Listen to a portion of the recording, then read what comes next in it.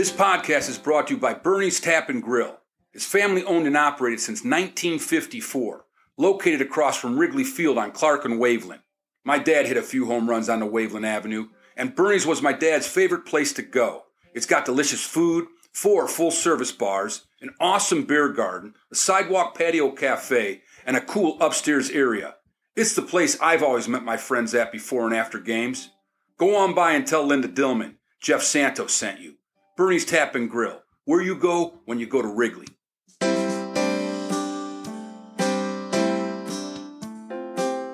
Sit back and relax. It's time for peanuts, popcorn, and Cracker Jacks.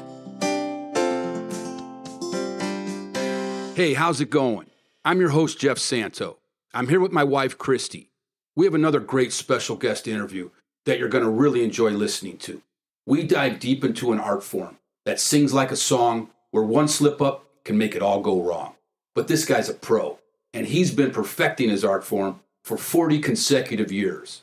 And our crackerjack surprise to close it out had a unique ride during the Cubs' 1969 pennant race season. You can say she had an up-close and personal seat at the Santo table. I guess you could say it like that. Oh, yeah. I had a different opening of this show before I got some very sad news from Wrigleyville. Very sad news. Beth Murphy from Murphy's Bleachers passed away. I was stunned. I still can't believe it. Right? On our last episode, I just talked about hearing from Beth after our opening episode. I had no idea she was that ill. She mentioned none of that to me in our Facebook exchange. I knew she was dealing with cancer, but I heard she got past a difficult point a few months ago, so I figured she was on the good side of it. I've noticed over a lifetime that the ones who give so much to the worlds, when they know the end is near, they don't make a big thing of it. They actually do the opposite. They're givers. They gave their all in their lives, and they let the curtain close without a curtain call. And I think that is because they don't want to see and hear the sadness for themselves, because they lived their lives happy. They didn't live in sadness. They want to remember the joy, and they actually retreat into it. I really believe the special ones leave us like that. They depart from us with the joy of their journey. Life is joy in the muck of it all. So let's celebrate the joy of Beth Murphy's life. Yes. How about that view she had at Wrigley every day? Oh, the best. The back of the scoreboard felt like it was part of her property. I could throw a baseball from her beer garden, probably reach second base on a roll. Oh, sure you could. I said a roll in my younger days. Just showing up to work every day and seeing that magnificent ballpark, all the history that lives in it, all the wonderful moments and celebrations, and to have that as your view for over half a century, come on. Right. The who's who of Chicago and beyond who have passed through her doors is legendary. Oh, yeah, like when we went to Game 5 of the World Series after they won, and we went to a back room of hers after going to Bernie's, it was like going to a speakeasy. There's so many people there. Right. I think the first thing I saw was Eddie Vedder and Chris Chelios crowd surfing. Then there was Bill Murray and Bonnie Hunt. Oh, yeah. And even that St. Louis Cardinal fan, John Hamm, was in there. Oh, Ham. Ham was hamming it up. And Beth was in the middle of all that fun, and her smile is etched in my brain. And remember when Pearl Jam played on a rooftop in 2016? Oh, that was epic. Oh, what a moment. I mean, everyone outside surrounding Murphy's Bleachers, it was like a Beatles moment. Yeah. Eddie Vedder was a dear friend of Beth's. And I'm sure many of you have seen him walk through her doors more than a few times during the Cubs season. He's heartbroken over Beth. To everyone at Murphy's Bleachers, Freddie and the staff, our hearts are with you all. And I know you will be celebrating her life through the season, and I hope it's a magical one for Beth. So long, Beth Murphy. Rest in joy. We'll miss you. Gino's east of Chicago, doing deep dish in Chicago since 1966. Now has an LA location. Same great recipes, same great ingredients. That's no joke. Their deep dish tastes exactly the same as it does in Chicago. It's my favorite. I love the deep dish. And Gino's East is where I go when I want to taste from home. Named Best Pizza in LA by LA Times readers, and I certainly agree. Plus, there's a full menu of Italian favorites. Chicago Tavern-style pizza and the Italian beef sandwich. Dine in for great food straight from the oven. Or do carry-out or delivery. For great pizza and great atmosphere, go to 12924 Riverside Drive in Sherman Oaks, near the corner of Riverside and Coldwater Canyon. just off the 101 and the Coldwater Canyon exit. Or order online. Go to genoseast.com. My guest today is in his 40th consecutive year as a play-by-play broadcaster for Major League Baseball. He's called 8 no-hitters. He's in the WGN Radio Walk of Fame, only the third broadcaster to do so, voted into the Cubs Hall of Fame last year, and this year he reached the top of his craft. You know it's him when you hear him. He just won the Ford Frick Award. He's going into baseball's Hall of Fame. He's a consummate pro and a great guy. He used to always introduce my dad as Cubs legend Ron Santo. Well, now I get to do that to him. I'm so honored and proud to be here with Cubs legend Pat Hughes. Hey, Pat, thanks for being on my show, man. Well, Jeff, that was a wonderful open right there, and that brought back an immediate memory of your father, because when I got the job back in it was actually the autumn of 1995, I met your dad, and I knew him a little bit, but then I got to know him better and better, and then I got the job, and then it just seemed like he was a legendary figure in Chicago long before I got there. So it was a natural thing for me to introduce him as Cubs legend Ron Santo. And to this day, there are still people that say they miss the two of us together. Yeah, man, you guys were great. I really believe, like, when you got there and you guys became a booth of two, because my dad had three before, and it's just like you guys clicked. There was just something so special about it. Like, you were the guy that always stayed on cue, and my dad went all different ways, right? But you seemed to just play with it, man, and you let him be himself in the booth, and I know that he was so grateful for that, Pat. Well, we were a team, Jeff. We were, and we were very different people. But I think sometimes the differences are what create a great partnership. You don't want the same exact personality in a radio team. You don't want two guys that have the exact same personality. I think it meshes very well when guys are different.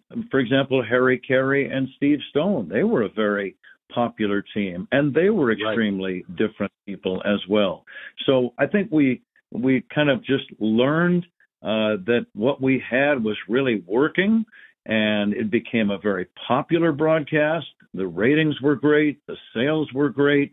Everyone seemed to like it. And I think, Jeff, really, whenever you're in any form of entertainment where it's popular, you don't really question it. You just keep riding that wave as long as you possibly can. And that's simply what I did. Exactly, man. I got to say, my first thing I got to ask you here is something I never got a chance to ask my dad. What's it feel like to be going into baseball's Hall of Fame? Well, it feels wonderful. Let me answer that directly to you right away. And let me say this about your dad. It is just a darn shame that he was not allowed in the Hall of Fame while he was still alive. And I can actually feel myself getting emotional saying that, because I know what it meant to him, what it means to everybody who has devoted their life to a particular thing, like baseball. And Ronnie, like I said earlier, Jeff, he was an iconic figure in Chicago long before I got to town, having broken into the big leagues way back in 1960. And then he was one of the best players in baseball for the next 14 or 15 years. So it's just a shame, though, and I'm not sure exactly why he was not allowed in the Hall of Fame before he passed, but that's what fate dictated. And I've often said that had Ronnie appeared at Cooperstown, I think they would have had record attendance figures for his induction. I think Cal Ripken Jr. set the all-time record when he went into the Hall of Fame. But in respect to Cal, I would say that the crowds would have been even bigger had your father gone into the Hall of Fame while he was still alive. Yeah, thank you for that, Pat. You know, it's weird. Like when the Cubs won the World Series in 2016, you know, I thought a lot about, you know, his Cubs journey. You know, never seen a Cubs World Series or the Hall.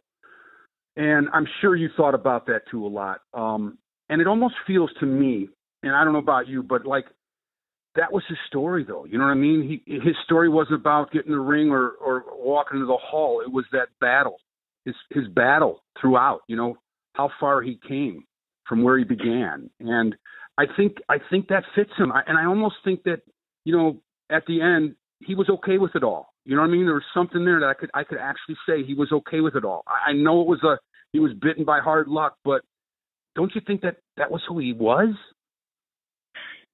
That's a great insight, and that's a complicated question, and it's probably something you could answer and kind of attack it from many different angles. But Jeff, when the Cubs did win the World Series, it was just enormously exciting for everyone who was a ball player and a fan and a broadcaster. But then I had the assignment at Grant Park during the rally after the parade, which was incredible. There were millions of people. Literally, the whole city shut down for that Friday afternoon, and everyone, it seemed like, was at the Cubs rally and at the parade.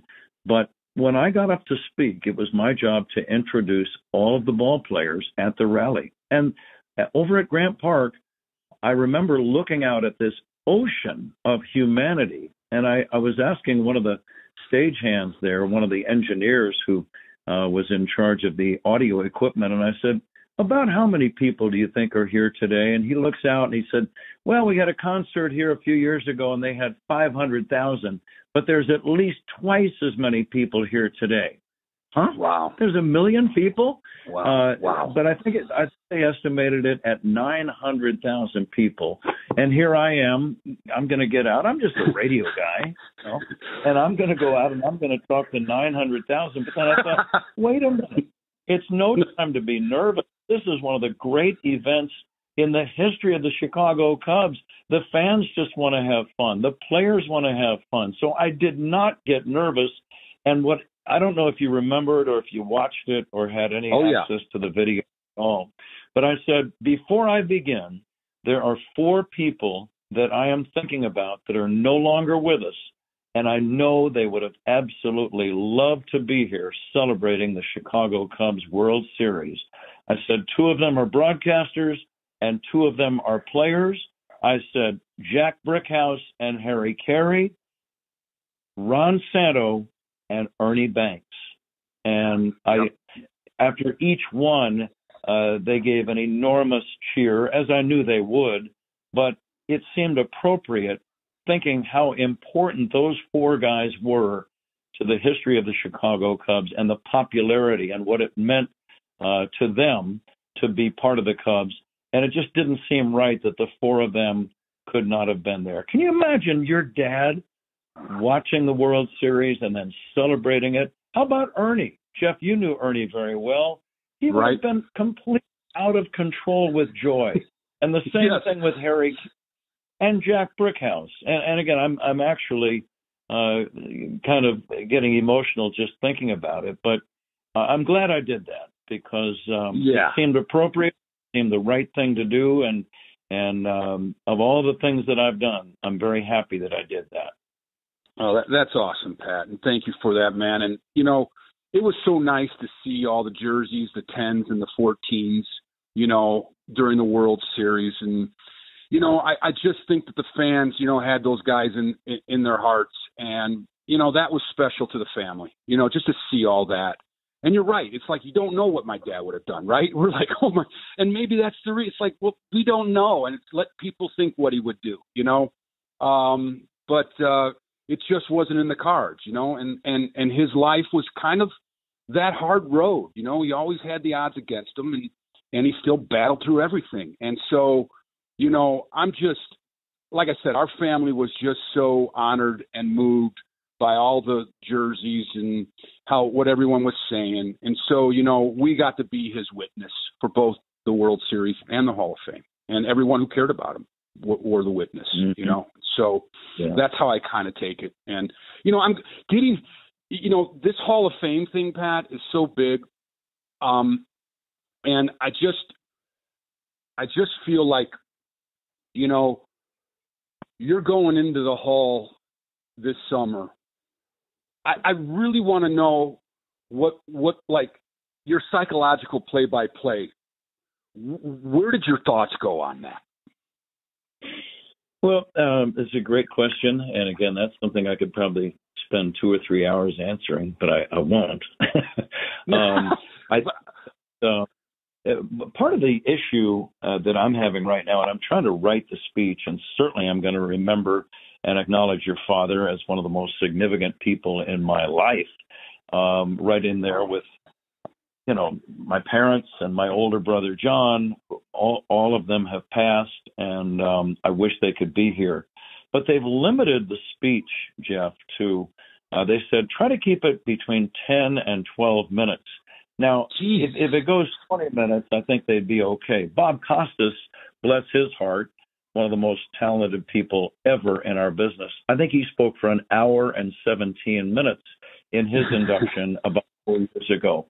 So maybe he didn't get that memo about the 10 to 12 minute thing. I don't know.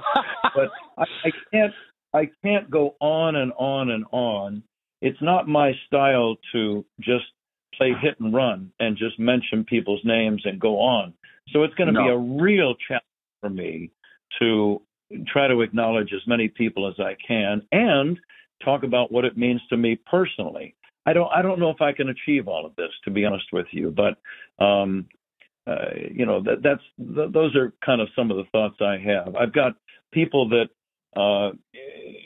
people that influenced me as broadcasters, playing sports as a kid, following the Giants, Willie Mays and Willie McCovey and Orlando Cepeda, and the people that I got to listen to, broadcasters that I listened to, and then playing college basketball and starting. Now, here's a story. I don't know if you knew this, but I was already taking broadcasting classes in college. I knew my athletic career, which was a very modest career compared to people like your father, but it was coming to an end. But I loved it. I loved playing. I was sitting on the bench. Were you playing baseball and basketball? Yeah, I got to play high school in both. Started on varsity. I played in a Colt League all-star team that played in the Colt League World Series. I played on championship teams in Little League, Pony League, college, and then in high school I played on some very good teams, and then I played 1 year of college basketball. But again, my career was going to end, and I knew it. I'm sitting on the bench. All of a sudden, during one of our games, I start doing the play-by-play of the game involving my team for my teammates on the bench, and they kind of start chuckling a little bit, and then I stopped. I thought, I don't want to be annoying about this. And we're sitting way down at the end of the bench so the coaches can't hear it, of course. And I stopped, and then one of my teammates said, "Hey, Pat, you're not that bad. Keep going." So I did.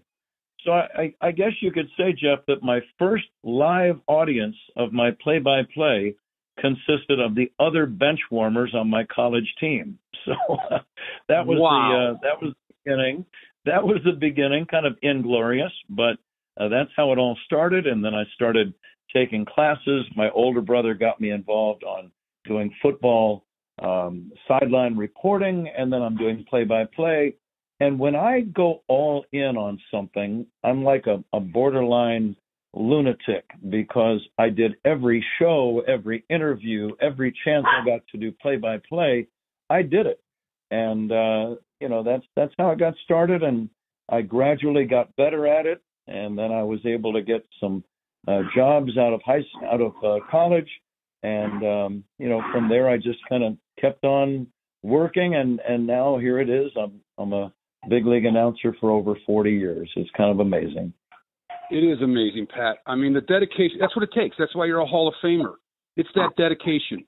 And my dad had the same dedication in baseball. It's like you figured it out. Like having someone kind of give you that push. Everyone needs a push and tells you that, okay, you did a good job there. But did you know, like when you were a kid, you had those broadcast pipes? Did you feel it early on, even before you did it? No. No? No. And when you're a kid, like you probably, your dad was a big league ball player. I wanted to be a big league athlete. I wanted to be a football quarterback or a shooting guard in the NBA or a shortstop for the Giants. But I mean, you have these dreams when you're a kid, and then later on they seem kind of absurd and unrealistic. But when you're a kid, you don't know how unrealistic they are. And I realized when I was about 17 that dream was not going to happen. I just didn't have the talent. I'm not embarrassed by that. Very few people have the talent to play at the professional level. It's a tiny, tiny percentage of people who go on to play even for one day at the big league level. And to do what, for example, your dad did, to be an all-star year in and year out for a decade is unbelievable. That's an even tinier percentage. So I wanted to be a player. When that dream ended, a new dream began, and I thought I would give this play-by-play idea a shot, knowing that only a very small percentage of those guys make it to the big league level. But I figured I'm not worried about competition. I love to compete.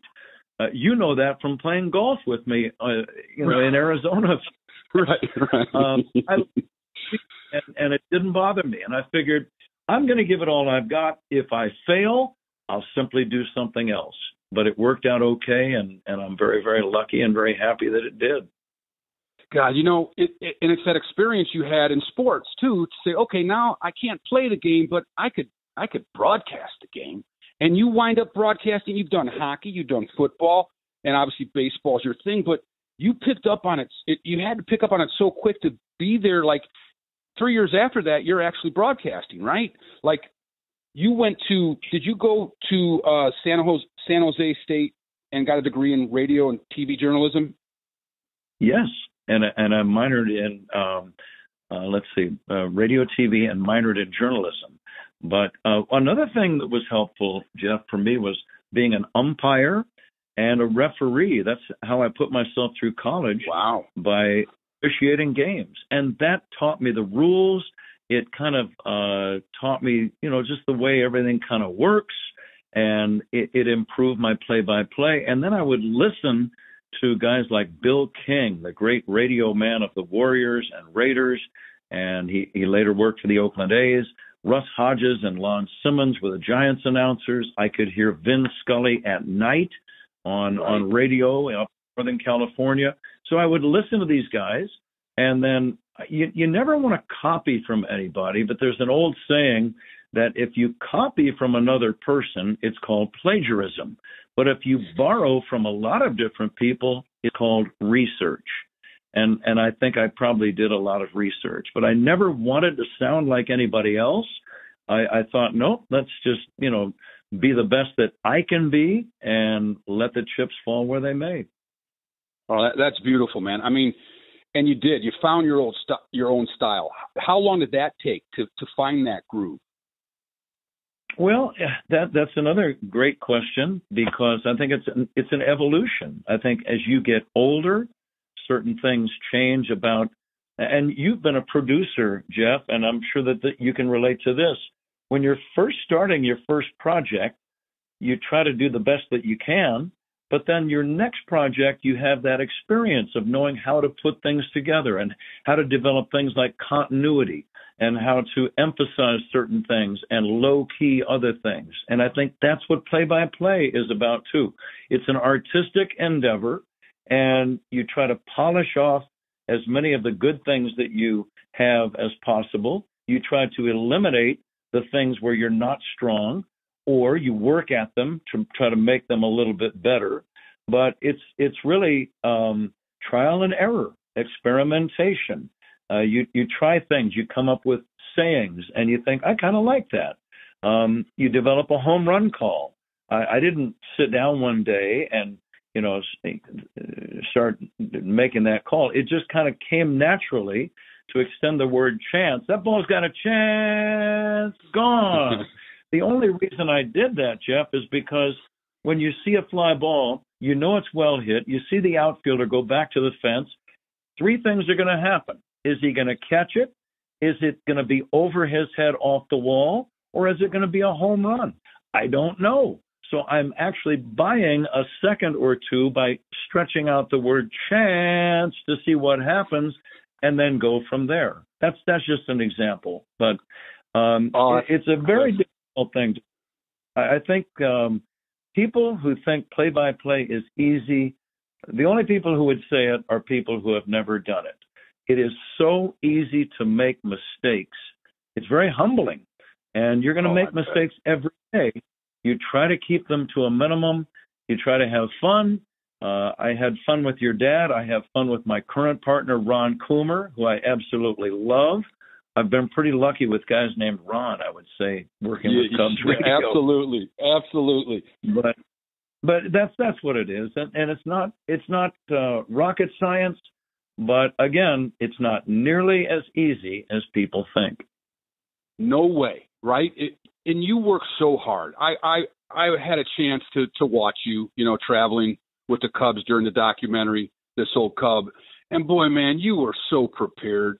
I mean, it's like people don't realize that you get to where you're going by hard work, and I saw that my dad did it, and I saw that in you, man, and I said, wow, I mean, you're ready every game, and you have your routine, and even like you're talking about your call, how it just came out, like it's almost like a lyric, like you're singing a lyric, like you just keep it going.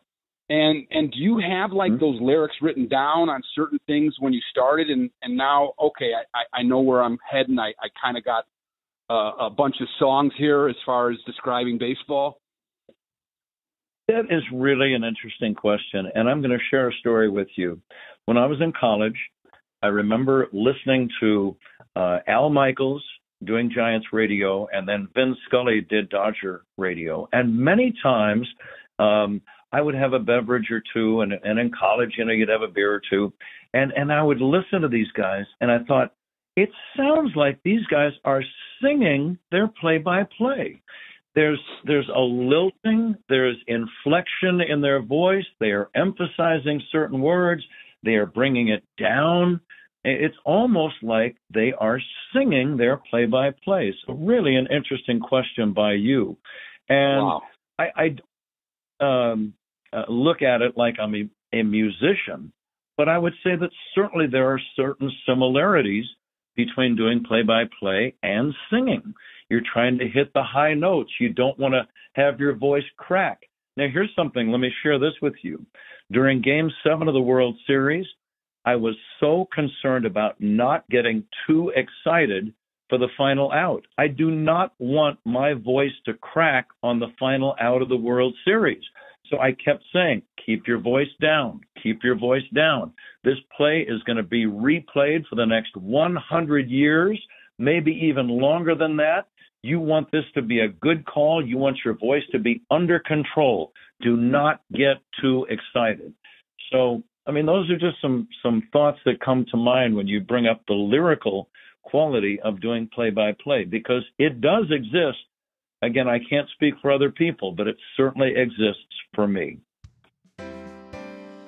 That moment was brought to you by Tangent West, executive recruiters, headquartered in Denver, with offices in Vail, Colorado, and New Orleans.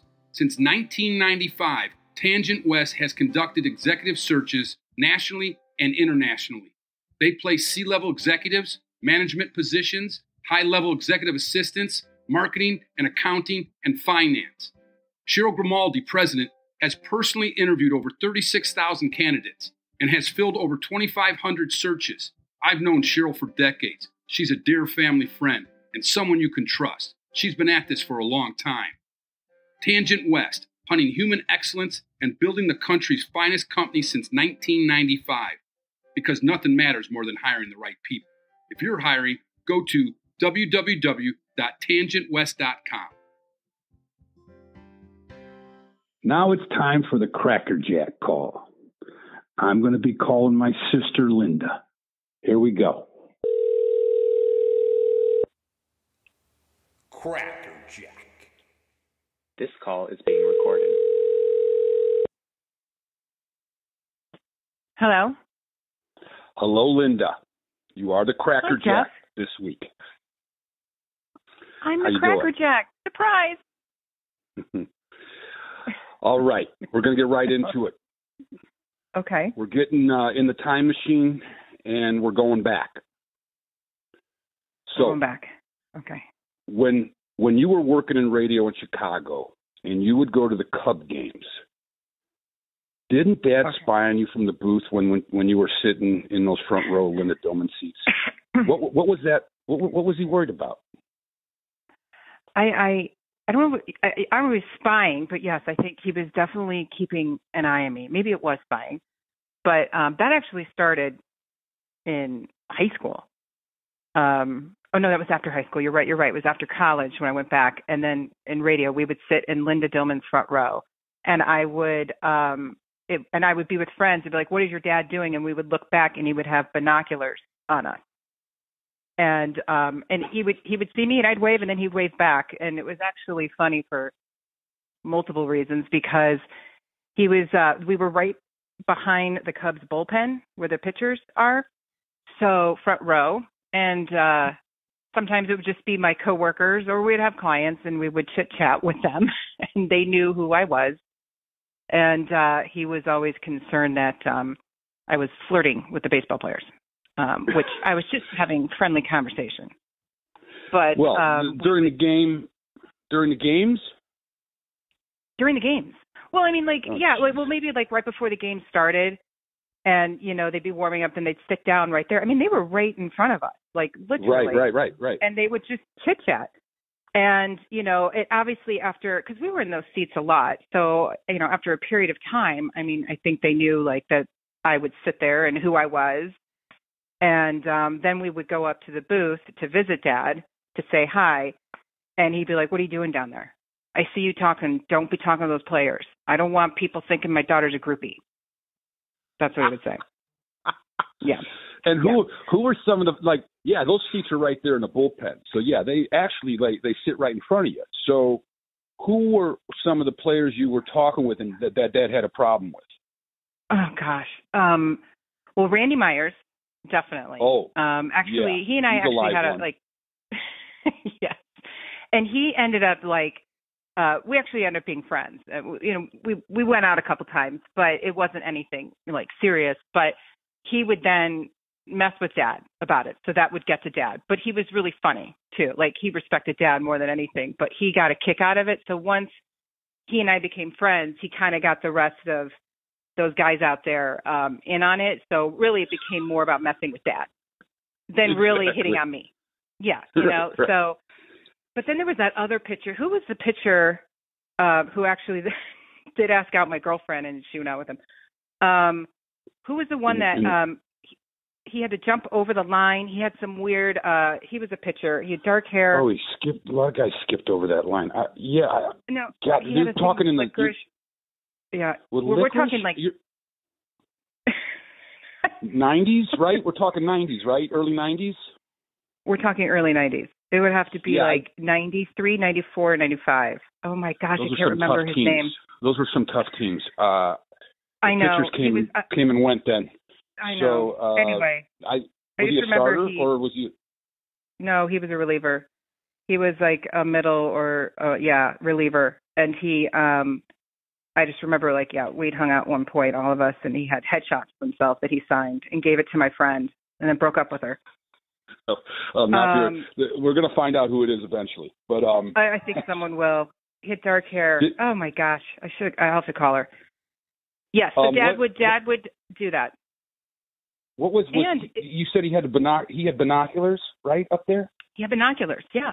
I mean, obviously he knew I was going to the game that day. And then and sometimes it was just a wave, just to catch and say, "Hi, I see you." There was a couple of stories where we would be there and I would be with friends who would somehow say who I was to the crowd around us, to, the other fans. And they'd be like, "No way. There's no way you're Ron Santo's daughter." And my friends loved to be like, "Oh, yeah, she is. Just look, wait. He'll wave right now. Linda, turn around, wave to your dad," because they'll have binoculars at a certain amount of time. And sure enough, the people around us would see me wave, and then he'd wave back, and they're like, "Oh my God, you are his daughter." Great to have friends to egg that on. Wow. Yes. It was. Yeah, it doesn't make a game comfortable. Yeah, I know. I'm kidding. You guys were, you were in Chicago working in radio, which is my next question for you. Yeah. When Dad started in the booth, he was more nervous than I thought, but you knew he was. You were going to school down in Loyola, I think, in the city, so you were around him a lot at that time. Tell us about like his leap into the booth. Well, I think with that one, obviously you guys had the benefit of when Dad played, and so when the broadcast opportunity came up, I was actually able to see Dad like in that light of, and it took him to a whole new level, and it also kind of reignited his playing days. So I remember as a family, we were all involved in him taking that position. I know he was so excited about it, but he was also vulnerable, right? He was nervous and anxious, and I remember we were actually involved in talking him through that decision and taking it. And his one insecurity is like, okay, he knows the game, but he felt he wasn't as polished, obviously, as clearly as like a play-by-play or even some of the other color commentators. But I just remember, he would call after the few first games because he was a little conscious of what he was saying, and would be like, "Did you hear me? How did I sound? I didn't think I sounded good." He just was so, but, he was hard on himself, but that's what made him so good. And I know that, especially when he was with Tom Brenneman and Bob Brenly, the biggest joke was like having to hit the cough button. I remember him telling me, they had to hit the cough button 3 times today because he would, maybe drop a swear word. And I know that was, they were trying to control the emotions. But by the time, he moved on with Pat, he was just so settled. And I think Pat just, I just think Pat just complimented him so well. And I think he felt so secure because then it was just like the two of them in the booth. Because I know he was rotating for a while initially, right? With those other guys, and even Harry Carey came in for 3 innings, so and Tom went to TV, so it was a switch around. And then when Pat came, I just had a great interview with Pat. So I mean, you're talking about and it really him and Pat made him be comfortable up there to just be himself and not have to feel like he had to be some polished commentator, which everyone loved, on that level. And you knew if the Cubs were losing, you just turn on the radio and you could tell by Tad's tone, So, but that worked, and it was just great partnership. Yeah. Pat embraced that part, and then obviously it just became a show in itself. I mean, people were just tuning in, not necessarily because I think the baseball wasn't always so good, especially if it was a long season.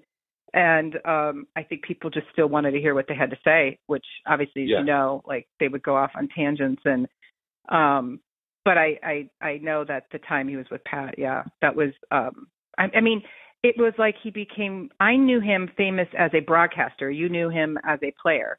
I mean, obviously I knew he played, but I don't have those memories like you. And so I saw him in a completely different light as, a young adult. And it was fun to be actually in the same business, so to speak, and and be able to even take clients and be a part of that. It was always like such a special moment to be able to go to Wrigley, and that was definitely a perk that I brought into the job.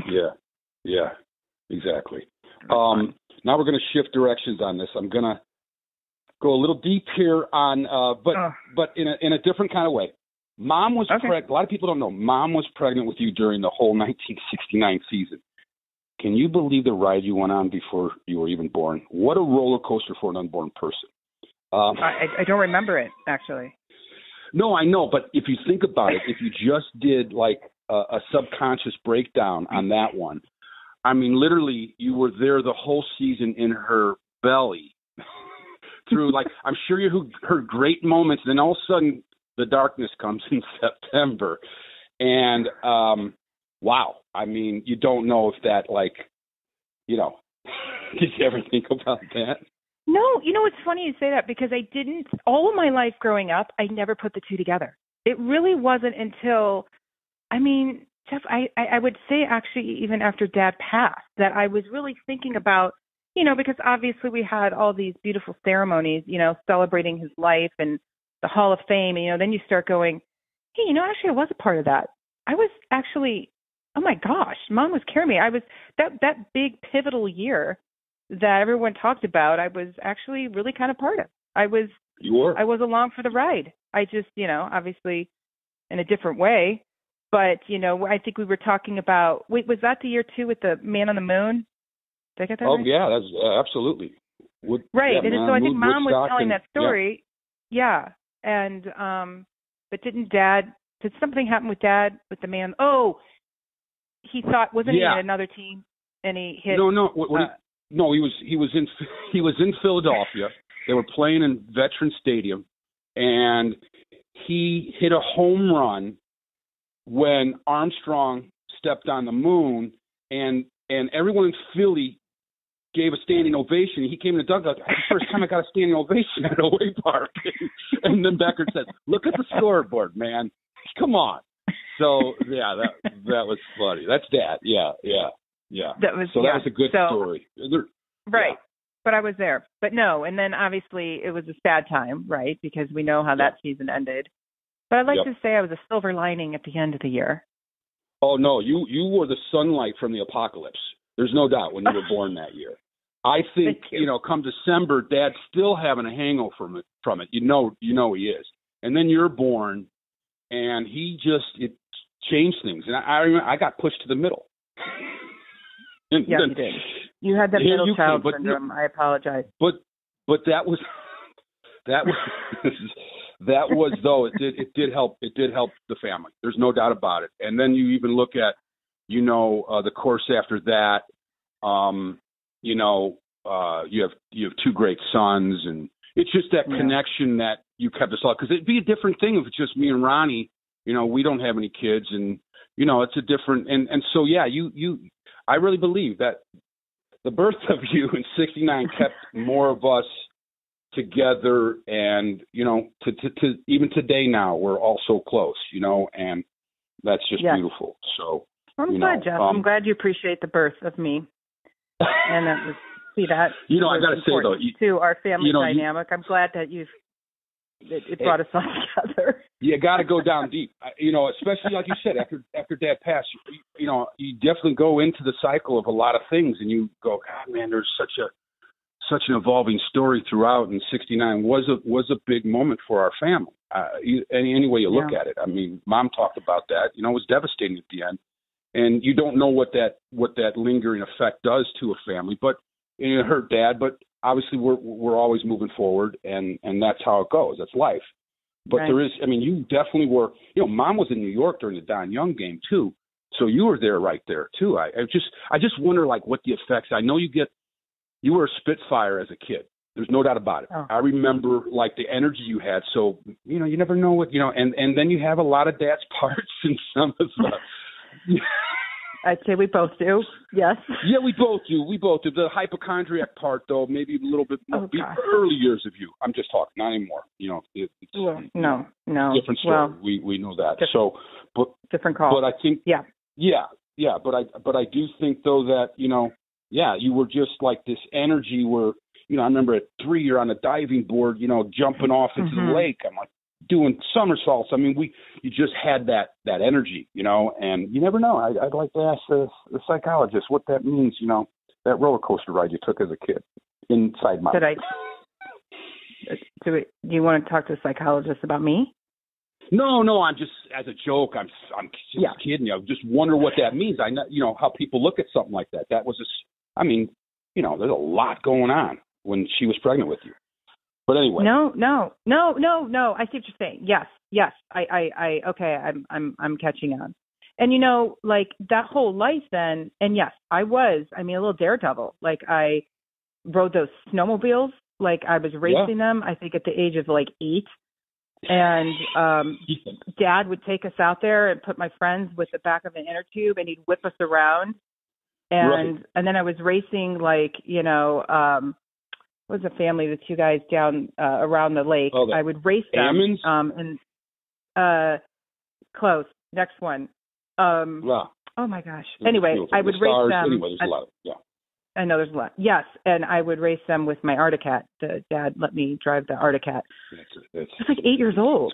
So, but I didn't ever, again, I saw Dad go to work, right? Dad was, it was a different life. It was, I saw him have to, go earn a living outside of baseball until the broadcasting came. So that's where once I was able to, and I, you could see a change in him when the broadcasting came. He just became more at ease. You could tell how just happy and the joy that came back in his life for doing that. No doubt. That just was every day getting to that booth was so important to him. Yeah, it was a light. It was a light for him. There's no doubt about it. Because there was a little darkness after the playing days went away.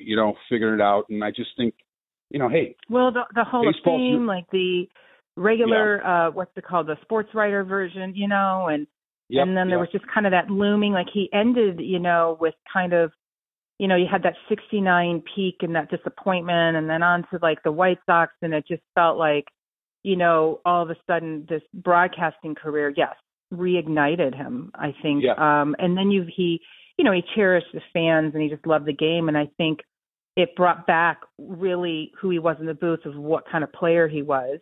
And then he had all the JDRF that he was able to talk about, in the booth again, because his name became more top of mind, and now the platform was bigger and he was able to do so much more with that cause. And it just all of a sudden was like, oh yeah, this is the guy that had passion, heart, and grit when he played. Like, it just brought it all together. Yeah, totally. That we're listening to the booth. Yeah, and you got to see a personal side of him that people didn't know, that he's actually fun. And, we always laugh with that, right? It's just to see that side, that he can make fun of himself and all that, from the serious ball player. That was a great perspective for a lot of people that knew him playing and then heard him in the booth. So it was magic for him, and it really kept his life going. That all the problems he had with diabetes, that really kept him moving forward. Yeah, no doubt. Well, people would say, like, even when I went to school in Texas at TCU, and he really had just started as a broadcaster then.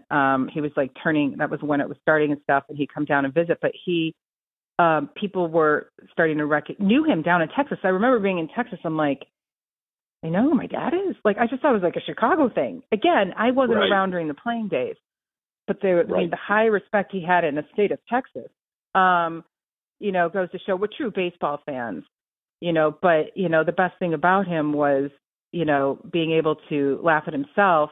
But people would say, I love listening to your dad because I feel like I'm like sitting in a bar having a beer with him. Like, he's that guy talking baseball. Exactly.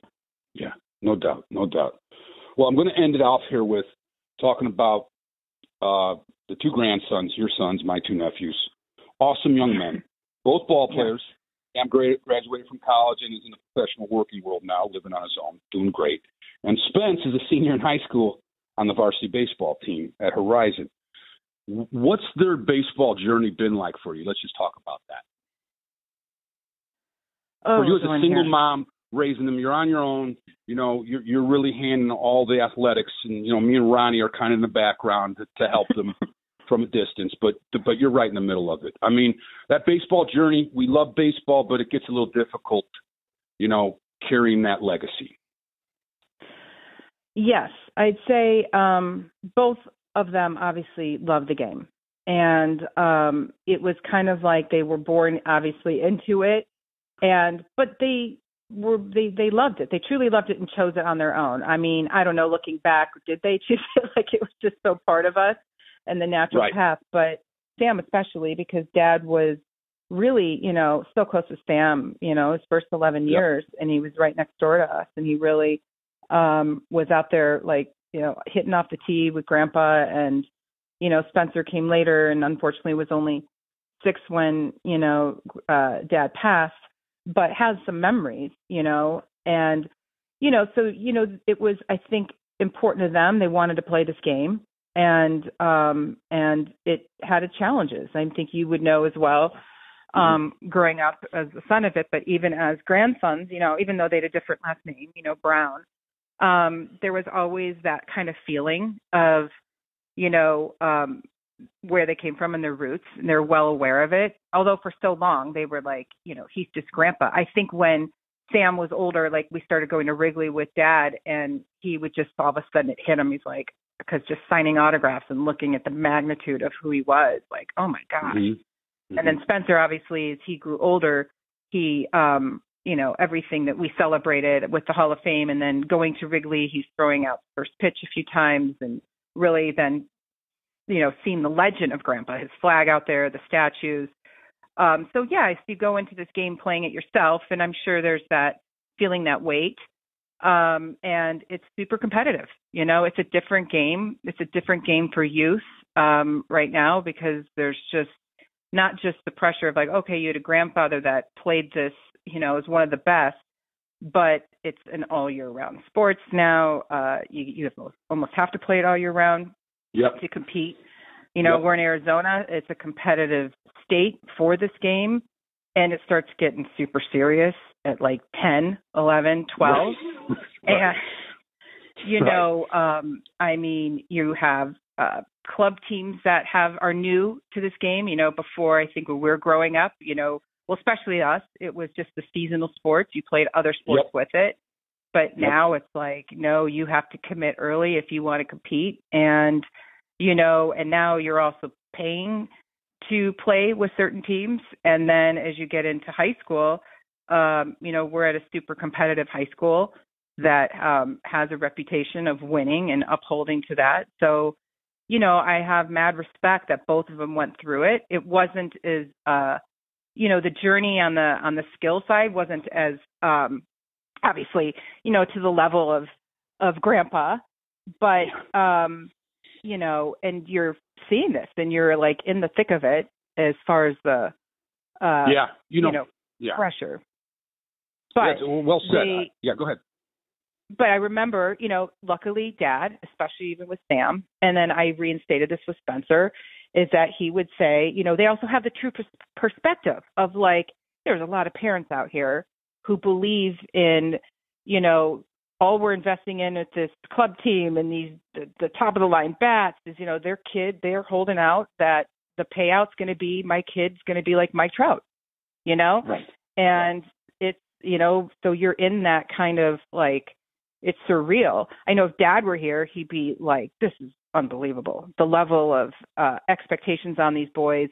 But he did say, before he passed to Sam, like, you have to, don't feel you have to play this game because of me. And I'm sorry because I made it look easy, but it's not. It's not. Right. It's not an easy game. And, he's an anomaly. There's no doubt about it. Yeah, and he was. He admitted he had a gift, and that this was, but he did say, all I care about is whatever you do because you love it. If you love the game, play the game. If you love something else, do that. Long as you have passion and love for what you do. So I see my boys, and they've been, again, for them to even play all through high school at a team like this, is a success. But what I see in them is the level of character, their fight over adversity. And, I look at them and I'm like, okay, well, they may not be going on to play D1 and from there on, but that wasn't their journey, but what they did have that Dad instilled was their passion, their love. No doubt. And their good character. And they were always humble. Yeah. And they were humble. Yeah, they're humble. They never, some of these kids didn't even know their roots, till later, these, their teammates. Right. Yeah, no doubt. And I think, and we'll end it on this. It's, now they understand the game and they love the game, and there's so many things. There's other, if they want to stay, if Spence wants to stay in baseball, there's other things he can do. He's so intelligent, and both your boys are just so well-rounded. And you got to look at it this way. And me and Ronnie have looked at it too. Like, Dad was an anomaly. He came from a different time, a different culture. Now the culture in baseball is to play on these teams. It's almost kind of like forced on you. The culture that Dad lived in was actually enjoying the game. A baseball stadium, minor league stadium right down the block from him that he worked at since he was 9. It was just, and then he still played the other sports. So, and he still lived an inner city life that, I got to live. This is the situation I'm in. And it wasn't any really much money. So Dad's fight was a lot harder. Like, it's like, I'm going to fight for this, where me and Ronnie had a bit of a nicer life. You two, we all had a bit of, and then even now, this generation, it's different. And you're going into something being forced to like play it, thinking some of the parents thinking their kids are going to be, Mike Trout's, like you said. But at the end of the day, and even Pat Hughes said this, he's going to the Hall of Fame. To do what Dad, it's so hard. And what Pat, as a broadcaster too, it's so difficult that the odds of getting there, I mean, it's not easy. And so I feel like your boys understand that now, and they had experienced it, and it's going to be good for them in so many ways, because I believe baseball is a metaphor on life, and you learn all these essential things, to be patient and all the things of failure, and all those things work. So and the brotherhood of teammates, the brotherhood of teammates, and I mean, I think they're obviously going to be stronger because of it, but they went in with a realistic perspective, I mean, I know that, even Spencer had dreams of kind of an MLB star when he was younger, but as he grew up and got stronger and, was playing the game, I mean, he knew because he's been around it, and he's been around us, and we've all had that perspective. Not that, look, I always gave him the hope, like, hey, you want this? By all means, go for it. But there was also, a true perspective that, you got to have a backup plan, and it's not all things, but maybe it plays a different role in your life, and maybe it's not as a player. Difference. Yeah, well, that's the difference. The dad didn't have a backup plan, and that's the difference. These kids, most of these kids have backup plans now that their parents are throwing all the dough at them. But Dad never had a backup plan. Pat Hughes never had a backup plan. Joe Montana didn't. The people that I've talked to, it's just the same thing. You look at those kind of, there is no backup plan, and that's the difference. But well said, Linda. But they are more manufactured today. Like there's like these kids are manufactured by just the parents. They get out every day. And, the push, but it's a lot of pressure too. But and they're not as well rounded as guys like Dad as far as culture goes, because they're just pushed into this one bubble. And they burn out. They burn out. Yeah. They burn out very fast too. But but it's still, look, we still love it, and he's celebrating. They're going to playoffs here, and he's a part of that. And to be able to even have a strong high school career at a place like this in Arizona is, he's winning. So Dad would be proud. No doubt. Yeah, no doubt. Of both of them. All right, Linda. Well, thank you for being my third crackerjack.